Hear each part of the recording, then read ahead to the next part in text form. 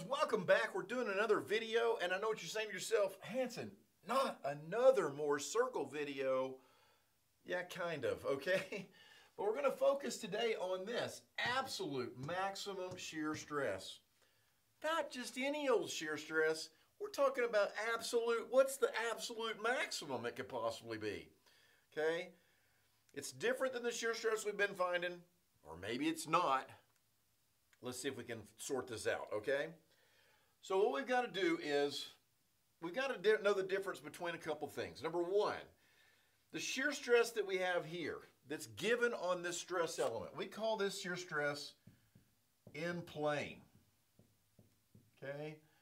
That's called in plane shear stress, okay? Now, if I take a little piece of material, a little piece of whatever, metal or whatever it is it really a flat 2D thing? No, it's actually a 3D thing. And what it is what we call this guy a volume element. Okay? So maybe a stress volume. This is just a plane. It's just a 2D thing. This is a 3D thing. So what we have here is 50 megapascals. Okay? And then up here on this surface, 70 megapascals. And then of course you have these guys. There's the 20 running around the periphery, the perimeter, 20 megapascals. Okay? And then in this direction here, which is coming out at you, and back there, guess what? You have 0 megapascals, okay? So when we draw one of these stress elements in 2D, what this really means is it's not really 2D, it's really 3D, but that other face doesn't have any force on it, and so we can show it like this, okay? This is a volume element in 3D. So this is that guy. Same thing. I just redrew it again, okay? So is that, now, we know for Moore's circle, is that max shear stress? I don't know. I don't think so. So let's just draw Moore's circle for this stress element, and let's see what that looks like, okay? So it's good practice for us one more time, right? Practice makes perfect. On the X face, right? Here's X and there's Y.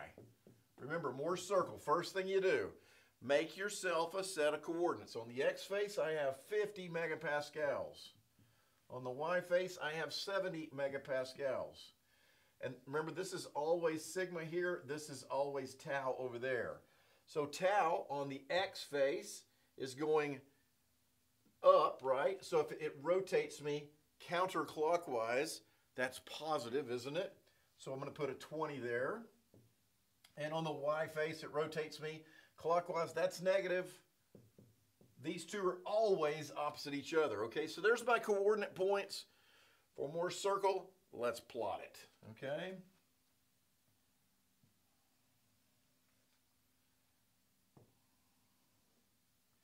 Okay, so here's my tau axis.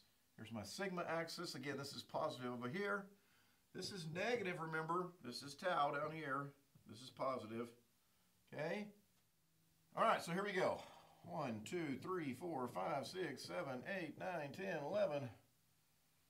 1, 2, 3, 4, 5, 6. 1, 2, 3, 4, 5, 6. Okay, so let's plot this. 50 and 20. 1, 2, 3, 4, 5. 50 and positive 20 is down, right? 1, 2, 3, 4, 5. So right there is 50, 20. Okay. And then the other point is 70, 20. 50, 60, 70, 20. Right there. This isn't going to be a very big circle, is it? Not a very straight line either. Come on, Hanson, you can do better than that. All right, there you go. Okay, so if this guy over here is 70, negative 20, okay, let's see, can we draw a circle here? Not really. Oh, that's terrible. That's not the worst of all time, but it's not too bad. Okay, so the center of the circle, right? If this over here is 50, if that's 50, and this over here is 70, then the center of the circle must be at, that's pretty easy, 60. All right, if that's 60, then this over here is 20, this over here is 20. Let's see, the radius of the circle is equal to, what, this over here is 10? So 10 squared plus 20 squared, square root. How much is that? On clear, 10 squared plus 20 squared equals square root 22.36. Okay? And that's what we need. Now we can find sigma 1 and we can find sigma 2, can't we? Okay? The principal stresses. And what? Sigma 1 is going to be what? 60, the center of the circle, plus a radius, and then, because here's sigma 1 over here, okay? Over here, sigma 2, okay? So 60 plus 22.36, and this one down here is 60 minus 22.36. Okay, so that's going to be, I can do this one, 82.36 megapascals. And what is that, guys? 60 minus 22.36 equals 37.64.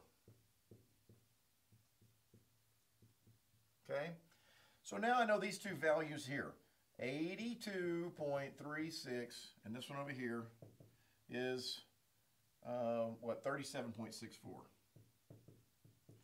And guess what? Up here at the top of the circle, right? Guess what tau max is equal to? A radius, isn't it? It's equal to 22.36. Okay? So there, we found tau max. But we found tau max in plane. We found the tau max for that stress element. But is that absolute max? Let's do this, okay? Let's draw us a stress element. Okay, here's a stress element. But let's draw it as a volume. Okay? And let's draw our principal stresses. Now, when I'm at principal stresses, how much shear stress do we have? What's the value of tau? When that's there, what's the value of tau? 0, right? It's not up or down. It's on that line. It's 0. So what I have here at principal stress, I have something like this.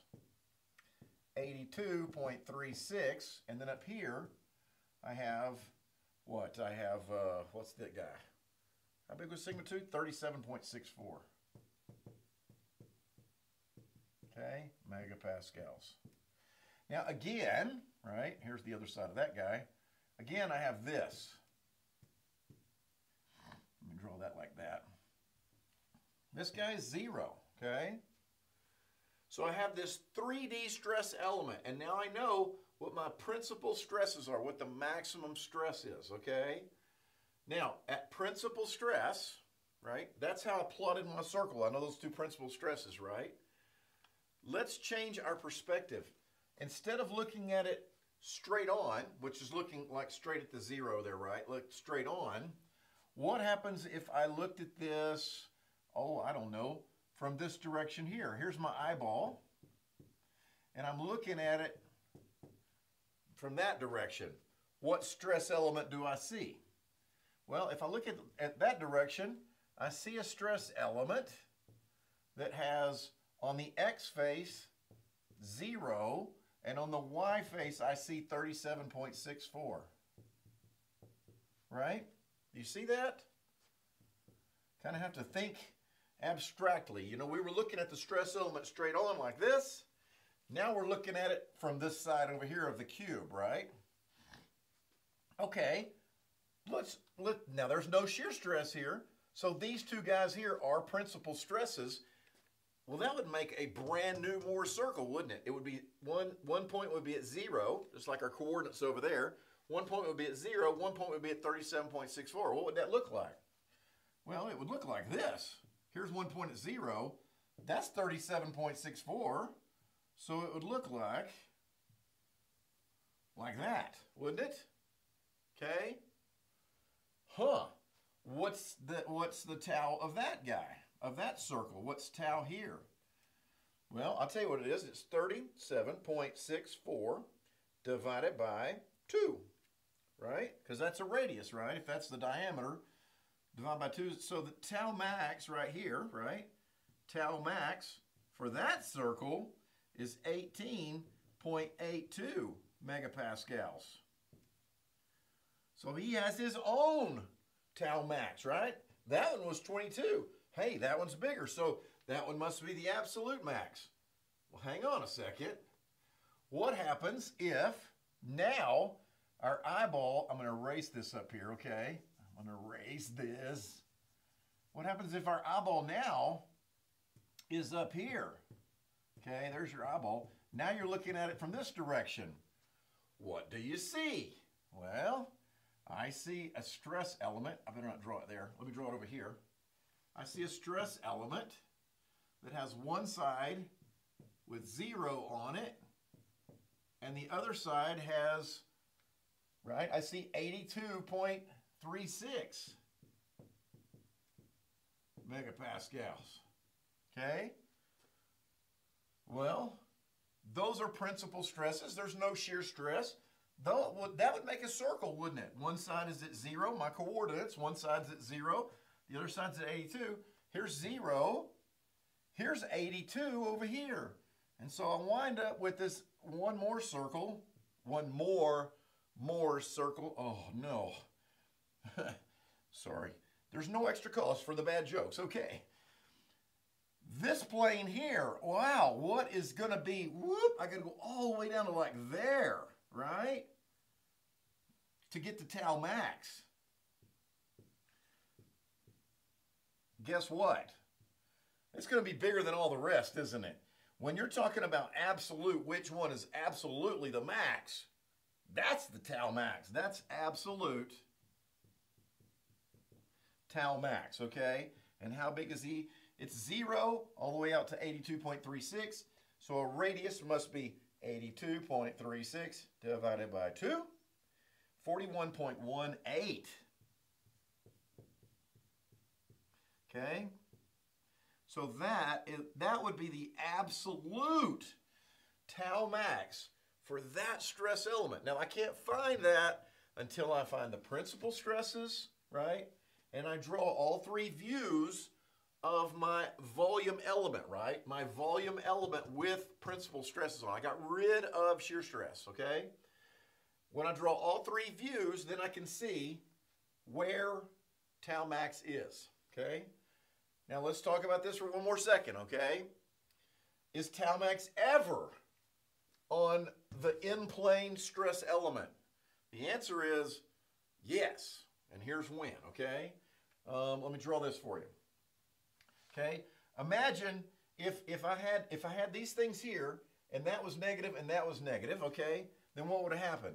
I would have the same circle, except I would have been completely on this side of the axis, right?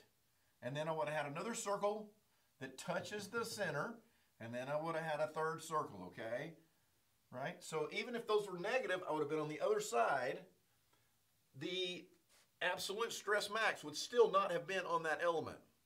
Now, what happens if, let me erase, okay? You got all this? You got all this. Okay, let me erase this.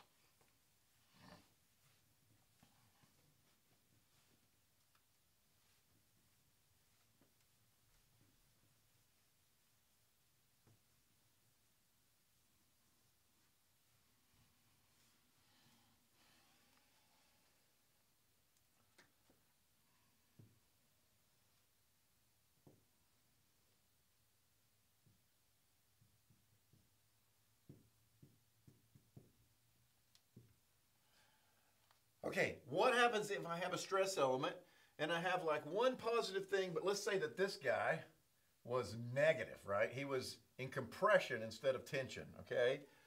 Well, that might plot something like this, okay? So now my circle straddles the axis, okay? It's not completely on that side, or it's not completely on this side. I've straddled the axis, okay? When you go and do those other two views of that stress element, right? When you do the other two views, you're going to wind up with this. You're going to have one there, and you're going to have one there, okay? So here's the deal. If I have a stress element that more circles straddles this axis, then the absolute maximum shear stress, right, is going to be in plane. If it doesn't straddle that axis, if it's completely over there or it's completely over there, the absolute maximum shear stress is not going to be in plane, okay? Are you with me? So really all we're doing is we took that volume element and we're just looking at it from different directions and constructing a more circle and then saying which one of those circles has the biggest radius, right? Because the one with the biggest radius, the radius is tau max. So we're trying to find tau max absolute. Which one of those circles has the biggest radius? Man, I hope that helps. I'll see you on the next video.